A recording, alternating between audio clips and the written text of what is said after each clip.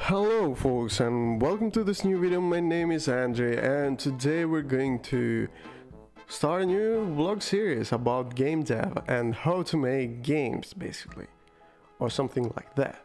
This is going to be a pretty small project, and like every project I started and never finished, hopefully this is going to be finished.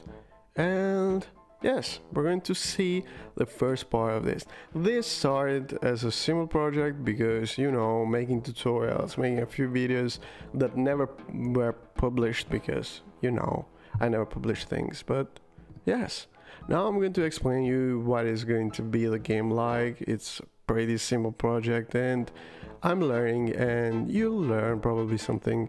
So the location may change. So let's start, yeah. Like Pokemon, you know, Ash, we're going to put our cap like that, and this is going to be a little puzzle game, you know. The main objective is to get a ball to the portal. So basically we have this ball, it is shown by something, it's going to be created, you know. It's going to be a slime probably because I have already the assets ready, I made them a few years ago, and this ball is going to have some physics, so it's going to be bouncy, and we have some blocks in the scene in our level. These blocks are going to be slidable, we can move them, we can drag to a certain position, and we move them in order to get this ball to a portal or more portals. I don't know. For the moment, I'm thinking two different puzzles. To make the game, we're going to use Godot engine. I'm learning Godot, and I think the best idea to learn a game engine is by making games. So basically, I'm going to use that. And we're going to see now our project in Godot engine. So basically, here's my scene here, my final project for the moment. So basically, we're going to see what is going to happen. I have some sounds as well. So basically, I can move these sliders, you know, and this is going to be rotating. I don't have yet a portal, but you know, it's still work in progress. Now we're going to see how I made all this thing kind of step by step. Hopefully I'm going to go a little bit fast. Okay guys, this is going to be a little bit long, so I put it a background because I need a background, and added a node to D. It's going to be kind of a container for all the moving block thing. I add a position to D, and that is going to be called position A and position B. And this is important because thanks to these two positions, I'm going to set the length of the slider. And I add a static body, and this is going to be the real block that is going to collide with the balls. And add some sprite, and you might have this problem here that your 2D sprite is a little blurry and you have to re-import it without the filter. Last but not least, just activate HDP. It is going to be crisp, it's going to make your graphics neat in the game as well. And now I started adding some sprites to the position A and position B, and this is going to be actually some background thing of the slider that is going to create the background of the slider. And like you can see, they are just two parts of a block, and I put a line there. Since this is going to be just a pixel, if you stretch this line, it's going to be, like you can see, it's going to form this background. I approached it this way. I know that you can make that with tiles as well, but since I need to be this more dynamic and change according to the distance between the two, the position A and position B, and I need that way. I add some variables on the script of the block container. I have a drag ready and mouse click index.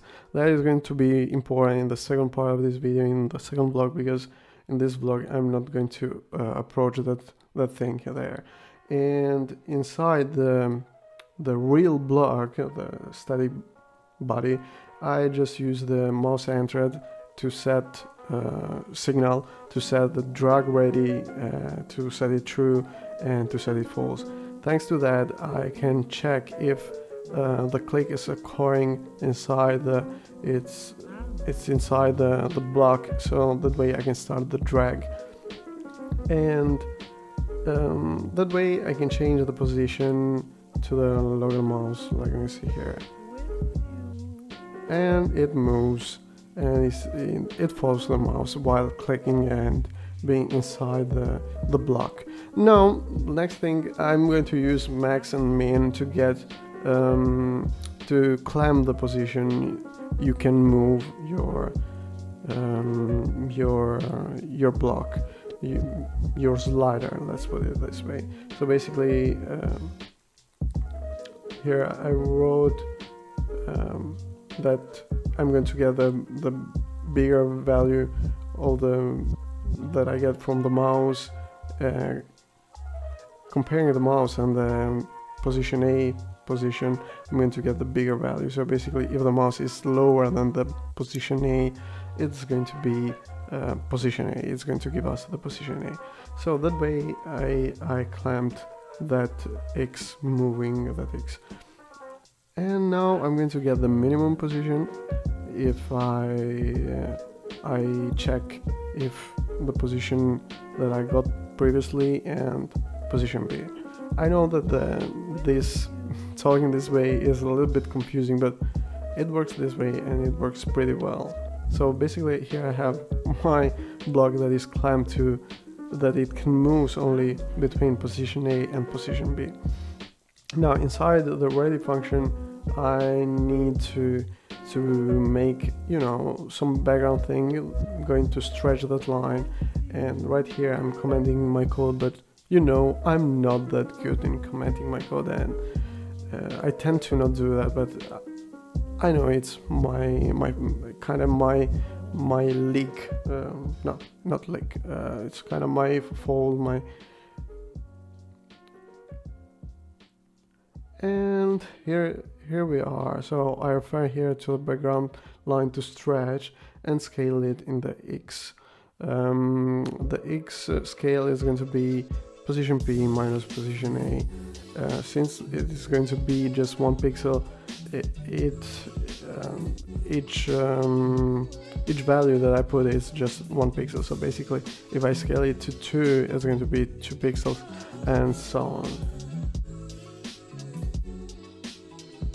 And if you scale it, it works, but basically starts from the center, and it's not stretching the proper way. So you need to translate it a little bit, to move it on the X position a little bit in order to fit. So it is going to be moved on the X position the same distance but divided by 2.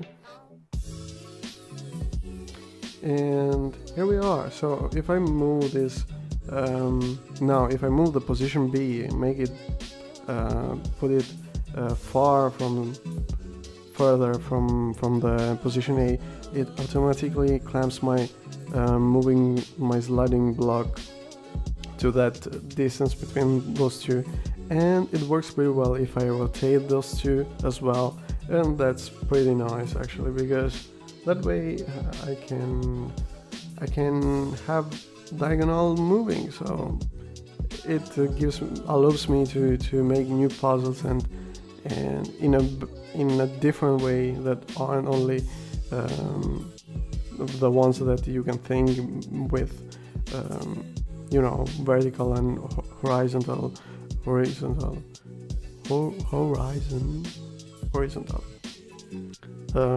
sliders. So basically, I need a ball. I need another position to T in order to create the ball on that position. And I created a function called create ball for the variable and instantiate this ball here. And with the timer, I create that ball according to the timer. So basically, here I had some problems because I kind of, you know, made the the rigid body bigger, and that wasn't a good idea because it doesn't recognize that. So basically you need to change the size of your sprites and collision shape, not the entire thing. And once that was done, it was started working well. But I had some issues with the mass and the gravity scale, because I was working only on mass, and you need to actually change the gravity scale in order to make it fall faster. So basically change the gravity force. And like you can see now, it's working. And I added some audios as well, so that way I can have the ball that when it collides, it gives me some sound as well. Now what is going to happen is that you need to add an audio stream player. Let me see here, an audio stream player, and thanks to that one you can play your audio. So basically, in order to get the signal when it collides, you need to set the contact reports. It needs to report at least one contact with another object. So basically, that way you can have the signal. If you don't change the number there, it's not going to work. And like you can see, this is all. Actually, this is what I've done until now. And puzzles are going to come. I'm going to, going to create a few puzzles, and maybe we can make some puzzles together. You can, I don't know, suggest ideas. Okay guys, we are in the end of the video. If you made it this far, please comment down, I don't know, slime. Comment down slime to let me know that you made it this far. I don't know if you like this kind of videos and where I really talk about every aspect and kinda comment every line of and every action I make on the game. This takes me a lot of time to kinda edit in the video in post. Basically, it's just a kind of waste of time because I have limited time. So I don't know if this might be interesting to be just watched during live streams, because when I work when in my free time, and basically it's always late here where I live in Italy, so I don't know actually what time zone you are and etc. So I don't know actually how to make everything work. So if you want to watch me in a live stream, please let me know down in the comments. But if this kind of videos you like this kind of videos instead, I'll make my best to put out other vlogs this way. So thank you for watching, leave a like, subscribe, and more important, keep making games!